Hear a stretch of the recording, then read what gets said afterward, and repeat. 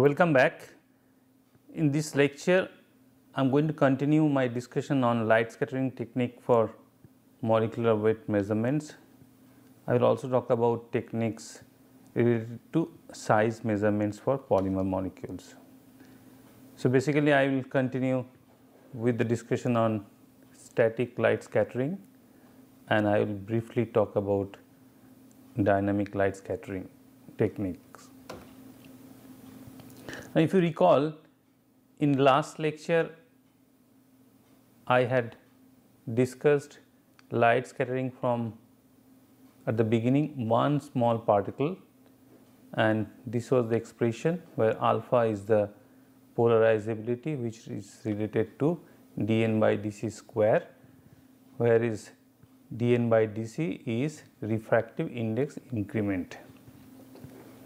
Next I moved on to a collection of small particle, gaseous particle, and for light scattering from many gas particle we got this expression where m is the molar mass or molecular weight, c is the mass concentration in terms of mass by volume.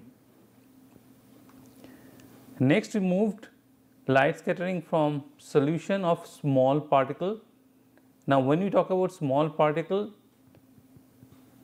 we talked about particles which have radius less than lambda prime by 50, where lambda prime is the wavelength of the incident light in the medium. Now, this is not a very hard and fast rule that this radius has to be less than lambda prime by 50, it could be lambda prime by 40, 30 depending upon the particle we are discussing or the particle in our hand. So, if you talk about visible light, then this small particle will have radius around 8 to 10 nanometer. So, the particles which have radius less than 10 nanometer, we will have this light scattering expression applicable to them. We talked about that light scattering for solution also depend on the light scattering due to concentration fluctuation of the solvent molecules as well as the solute molecules, in this case polymer molecule. For the solute molecule, the light scattering from solvent molecules were nullified by taking excess Rayleigh ratio as representative here, and the concentration fluctuation from solute molecules were accounted by this virial expression related to osmotic pressure. Now, if we replace this R and optical constant, then the expression came like this.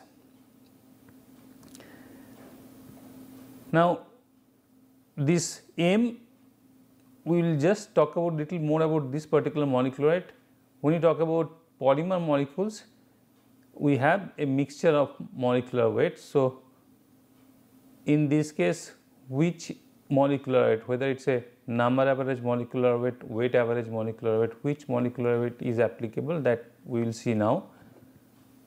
So, for that we will consider a solution having very low concentration, approximately 0, near to 0, then that expression will turn out to be this. Now, we assume that this excess Rayleigh ratio for a number of polymer molecules in solution is given by summation of the excess Rayleigh ratio for individual polymer molecules. Hence, we can write the total excess Rayleigh ratio as the summation of Rayleigh ratios for individual molecules. Hence, we can write this expression where Mi is the molecular weight of individual polymer molecules and C is the concentration for individual polymer molecules. Remember, this is in weight by volume. So, we divide both sides all the terms by C and multiply by C, which gives the expression like this. Now, this is, we know it is MW. Hence, In this case, the m which we are talking about is mW. Hence, we will write the expression as this for a polydisperse polymer molecule. Now, for a small particle, we can get the value of mW by this expression itself. If we make few solutions of that particular polymer having different concentration in the range of dilute polymer solution, and then plot Kc by delta R against concentration, then we will get the intercept as 1 by Fw and the slope would be A2, because if we deal with very low concentration solution, then these terms will be neglected. And this plot is known as Debye plot, and it is applicable for dilute solution and small particle. And when we make small particle, we mean particle which has a radius about less than 10 nanometer for visible light experiment. Now, this typical concentration is about 1 to 5 milligram per ml. That is the typical concentration generally used for this experiment, but this is, there is no hard and fast rule. We can vary this concentration depending upon our polymer solvent system, polymer molecular weight as well. So, when the polymer size is small enough, then we can calculate or we can determine the scattering intensity at any angle, and by plotting this with concentration of solution from the intercept, we can get the value of mW using Debye plot, and we can also get the value of A2, which will give us value of polymer solvent interaction parameter chi. Now, next move to light scattering from large molecules in solution. Now, there are polymer samples which are very large, and what is the equation relevant for those systems, which we will now discuss. Now, light scattering for large particle, large means, as we discussed, it has to be greater than, the radius has to be greater than lambda dash or lambda prime by 50.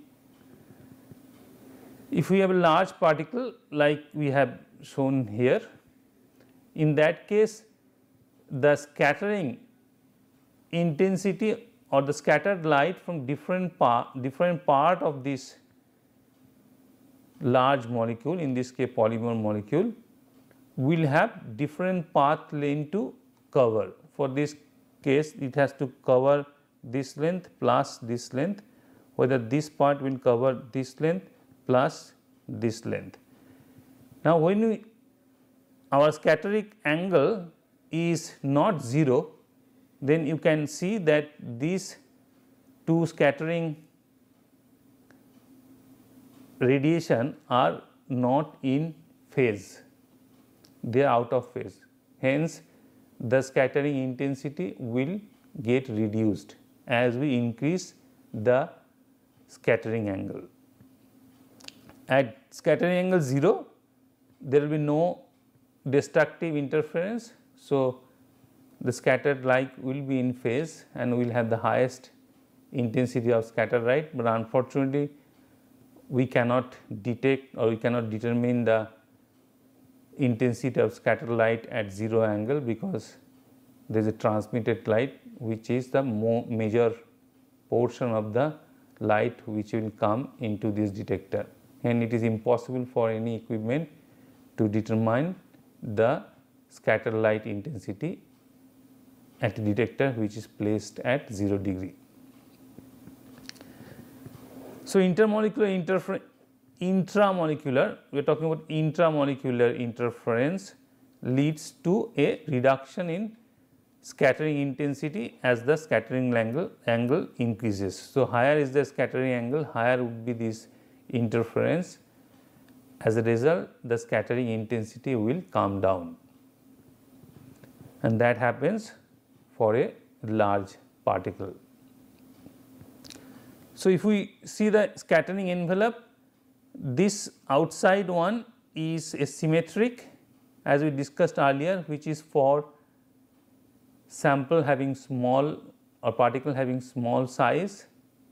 So, in this case I theta is,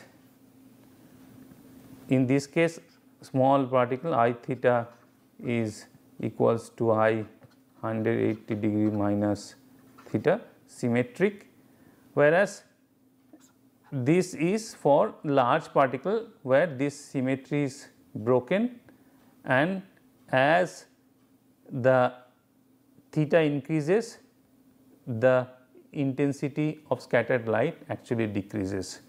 So, if you plot, instead of I theta, if you plot the excess Rayleigh ratio or Rayleigh ratio, then for small particle we will get a angle independent scattered, as we discussed earlier. So, the value of excess Rayleigh scattering, excess Rayleigh ratio or Rayleigh ratio is independent of angle for a small particle, where it is indeed dependent on the angle, scattering angle for large particle. For the large particle, Rayleigh ratio or excess Rayleigh ratio is not equal at all the angles. So, we will have to add another term p theta for the expression which we deduced earlier, where p theta is the ratio at the angle of measurements with the 0 degree delta r theta. In this case, we are putting a subscript theta, that means this term for a particular angle theta, because for larger particle this value will depend on the value of theta, whereas for small particle we did not put this theta because the term is not dependent on the value of theta. P theta is particle scattering factor, and the size increases, or the angle of measurements or scattering angle increases, the value of p theta actually comes down, and the highest value of p theta when theta becomes 0 is 1. So, p theta is either 1 or less than 1.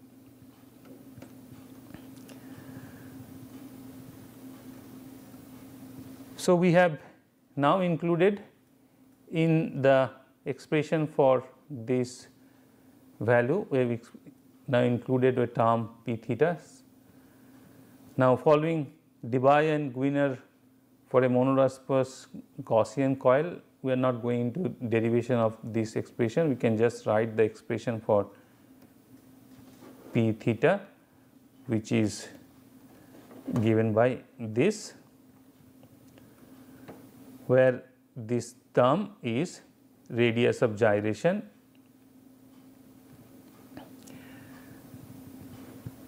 and this is valid for dilute solution and low scattering angles.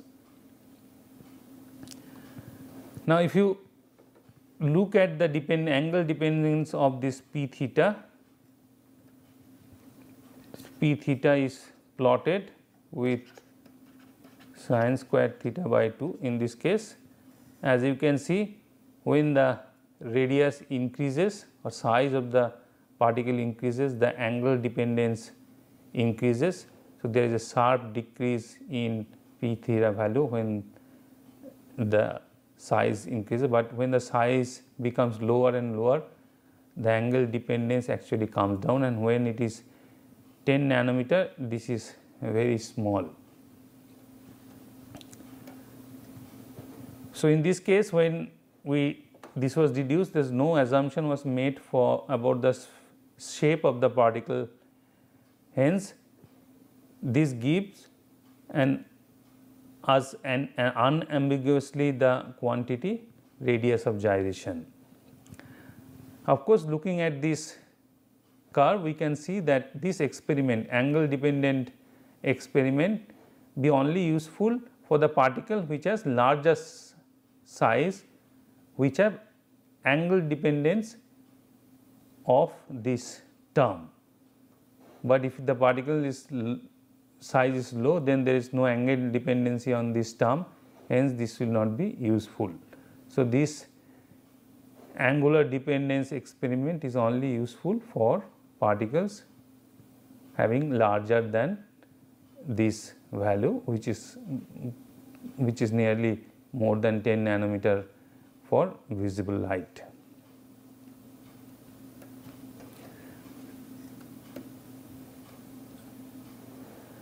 So, in last slide we showed about the size, how does it translate to actual polymer molecule, how the value. So, in this case again we plot p theta versus this is theta, the angle of measurement, and in this case you see that when this is polystyrene molecular weight, when the polystyrene molecular is below about 100 K, about below 1 lakh, then the angle dependency of p theta is very negligible. When the molecular weight increases, then the angle dependency comes or becomes significant. So, if we synthesize or if we deal with polystyrene molecule which is less than approximately 1 lakh molecular weight, then we do not need a angle dependent study. We can actually get the molecular weight information to a fairly accurate value by only using Debye plot, where we can just consider the scattering intensity at any angle. But if the sample or if the polymer which we are dealing with is higher than say about 1 lakh, then we need to do a angle dependent scattering, light scattering study to get accurate information.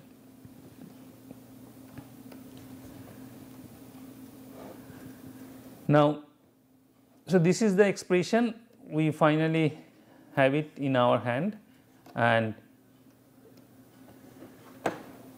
we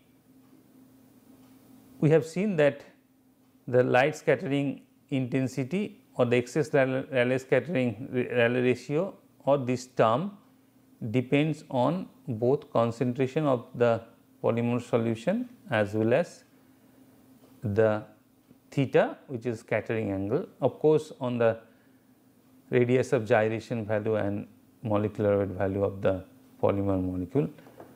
So, for analyzing the data, if we extrapolate to 0 concentration, then that will eliminate intermolecular scattering effect. So, ideally we should do experiments with one molecule, but which is not possible for us. So, we can actually extrapolate to 0 concentration. In doing that, we will be able to eliminate the intermolecular scattering effect. If we extrapolate to 0 angle, then we can eliminate the intramolecular scattering effect, and again ideally if we can do the experiment at 0 angle, then we can remove this intramolecular scattering effect as well, but as we cannot practically do a measurement at 0 angle, we need to extrapolate the scattering intensity at several angles to 0 angle to remove the intramolecular scattering effect. So, this is what is done by scientist Bruno Zim, and this plot is called Zim plot. In this case, a set of polymer solutions are made in different concentration dilute region, say for example C1, C2, C3, C4, C5, different concentration, and measurements for each of these solutions are done at different scattering angle, and this the value of this is plotted with respect to sin square theta by 2 plus k prime. See, this k prime is kind of arbitrarily chosen constant to make this data in a 2D matrix, and C is the concentration. So, these open circles, they are actually experimental data, and this filled circle, they are extrapolated data. So, if you, for example, if I go through this line and then extrapolate, this line would be for effectively 0 concentration and at different scattering angle. So, basically in this experiment I take a particular concentration solution and measure at different angle, take another concentration and take a measurement at different angle, similarly another concentration solution and take a measurement at different angle, and then we extrapolate to at 0 angle, each of this line extrapolate to 0 angle, and each of this concentration at a particular theta is extrapolated to 0 concentration. Hence, this line would be for 0 concentration and this line would be for 0 angle. Now, if you plot concentration 0 in this case, then this line will give us the information about radius of gyration, and if we have theta is equal to 0, then this term would be 1, then this line will give us information about A2, and intercept will give us the information about MW.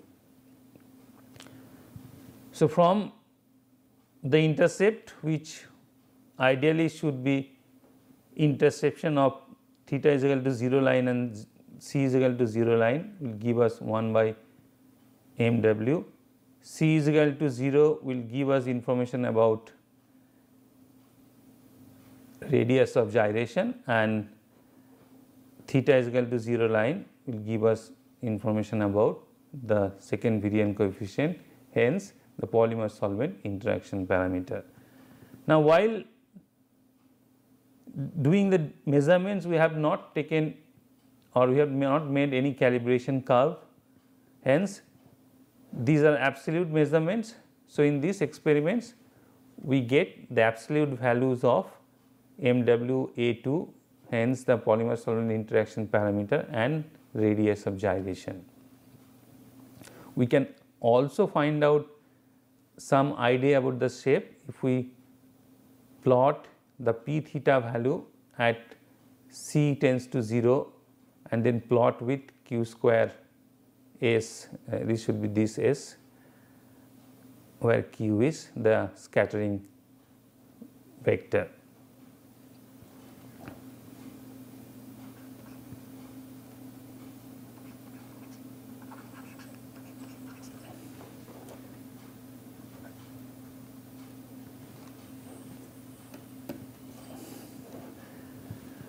So, in light scattering technique, we can use to determine molecular weight in a broad range from typically this is the range where we can do the measurements, and the lower limit of MW measurements determined by the ability to detect small value of scattering and also variation of dNdC with molar mass at very low masses. Generally, in this till now we have not considered that dN by dC was dependent on the molecular weight. We have considered this to be constant, but at lower molecular weight range this may become dependent on the molecular, then that will limit the measurement, as well as from the lower molecular weight polymer the scattering intensity becomes low and low, hence there is a limit to which we can go down in terms of measurements of lower molecular weight. The upper limit corresponds to the molecular weight dimension approaching lambda prime by 2 when complete destructive interference of light scattered from different parts of the same molecular occurs. If the particle size is too high, then there will be complete destruction of scattered light due to interference from different parts. This experiment has to be done in very temperature controlled system. It has to be thermostated plus minus 0.01 degree, otherwise there will be a lot of error. And typically these are the lasers which are used for the measurements, and because the scattering intensity dependent on dN by dC square, if you recall, alpha or the polarizability is dependent on dN by dC square. So, dN by dC should be as large as possible to make the measurements more sensitive, and so solvents which have refractive index substantially different from that the polymer should be chosen. And of course, the value of dNdC at the wavelength of incident radiation must be known accurately at the temperature of measurement, and this is another important parameter, that samples must be dust free. If there are dust particles, then those particles will actually scatter more light than the actual polymer sample, and there will be lot of error in the measurement. Now, the light scattering detector actually measure in terms of millivolt, hence the detector output has to be also calibrated, the signal in terms of millivolt has to be converted to light scattering intensity, and for that a solvent with known light scattering intensity is used to calibrate the detector, and also the detector at different angle has to be normalized with respect to one particular detector, and for that 90-degree detector is taken, and one isotopic scatterer like polystyrene with 30,000 molecular weight, which is known to scatter symmetrically. And so the signal from all other scattering angle are normalized with respect to 90-degree detector using a polystyrene of 30K sample. Now, we will move to briefly about the dynamic light scattering, which is used to measure the hydrodynamic size of a solute, in this case polymer molecule. Now, dynamic light scattering measures Brownian motion, and Brownian motion all of us know that is a random movement of particle due to bombardment by the solvent molecule and surround which surround them. The velocity or the speed of Brownian motion is dependent on defined by translational diffusion coefficient, which is expressed as d. Speed of Brownian motion is influenced by particle size. Of course, the smaller is the particle, higher will be the Brownian motion, and the viscosity of the medium, higher will be the viscosity, slower would be the Brownian motion, and temperature. Temperature will affect the velocity of the sample as well as the motion speed of the particle present. Hence, temperature needs to be accurately known due to its important viscosity. It can influence the viscosity, which can influence the Brownian motion, and it must be stable during a measurement to avoid any random convection current. Now, as we have seen earlier that in a light scattering experiments, the scattering intensity can be measured at different time, and the average intensity which is taken in case of static light scattering, whatever we are discussing now, but this fluctuation of intensity can be used to measure the translational diffusion coefficient in dynamic light scattering technique, and that is what we will discuss now in brief. So, as you can understand that if we have a small if we have a small particle, then the fluctuation will be higher, and if we have a large particle, then the fluctuation will be lower. In this case, y axis is I theta and x axis is time. So, with time the fluctuation will be higher for a small particle and fluctuation in the scattering intensity, because the Brownian motion speed is higher for smaller particle. Now, we can use this information and find out the translational diffusion coefficient by a method called autocorrelation analysis. So, in this case, this signal is correlated at different time, and in short the correlation coefficient is plotted with time.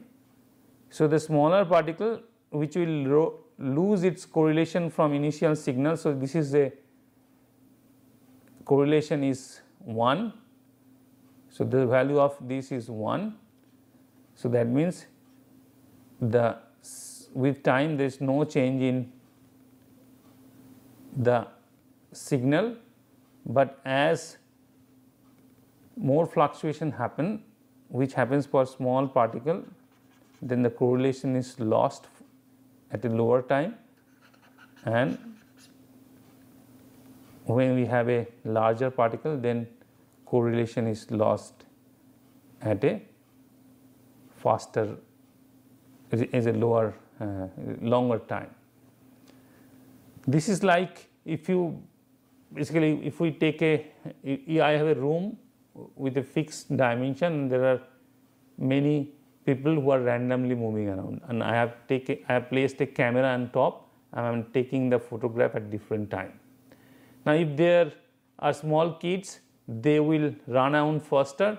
So, the match between the photographs taken in different time will lose with the original photograph at much faster time, whereas if the person who are bulky nature or aged person, then they will move slower. So, the photograph at the beginning will have some similarity with time. It will take some more time than the kids to lose the correlation with the initial photograph. With this information, correlation coefficient with time, we can get the information of diffusion coefficient.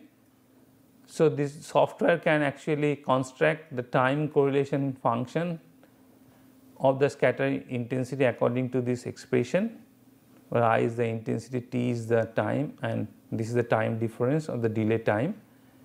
And this correlation function can be modeled like exponential function like this, where the terms are shown here, and most importantly D is the translational diffusion coefficient. So, using this correlation function, we can get the value of D, and the diffusion coefficient are obtained from this expression by fitting the correlation function with a suitable algorithm. Now, D, once we get the D, we know the D of an isolated polymer molecule is related by frictional coefficient by Einstein equation using this expression, which I discussed earlier also. And this frictional coefficient of a spherical particle, rigid spherical particle, is given by Stokes equation as this for spherical particle. That is important, which is called the rigid spherical particle, where RH is the radius, hydrodynamic radius. So, we combine these two, we get this expression for RH, and this expression is called Stokes-Einstein equation. So, we define RH. RH is the radius of a hypothetical hard sphere that diffuses the same speed as the particle under examination. Now, the particles for which we did measure the dynamic light scattering that may not be exactly a spherical. It could be a polymer random coil or a ellipsoid type, or sometimes even very cylindrical type molecule. But RH means we are assuming that to be a hard sphere which has the same translational diffusion coefficient like the particles which under examination. So, please remember that this is a the value of RH which obtained from dynamic light scattering is the radius for a equivalent or hypothetical hard sphere which has the same translational diffusion coefficient as the particles which are examining. This is indicative of apparent size of dynamic hydrated or solvated particle. It does not provide any information about the shape. We can get information about the shape if we can accurately measure the radius of gyration from light scattering, static light scattering technique, and if we can get the value of hydrodynamic radius from dynamic light scattering by combining this static and dynamic light scattering technique, which can get some idea about the shape of the polymer molecule or other molecule. So, with this I come to end of this lecture, and I will talk about gel permeation chromatography in next lecture.